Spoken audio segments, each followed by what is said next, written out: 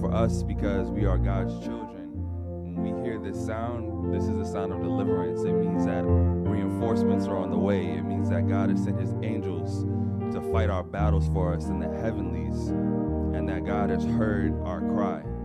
So I'm going to blow this trumpet as a prophetic declaration that whatever we are in, any situation where we need God's assistance, where we need God to do some heavy lifting for us, that this sound is going to be a prophetic declaration that help is on the way.